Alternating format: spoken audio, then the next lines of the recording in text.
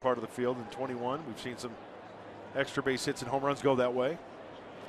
Hits the 2-2 well to left.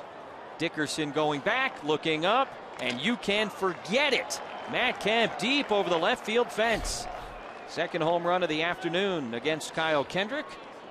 Number 23 for Matt Kemp and RBI number 98.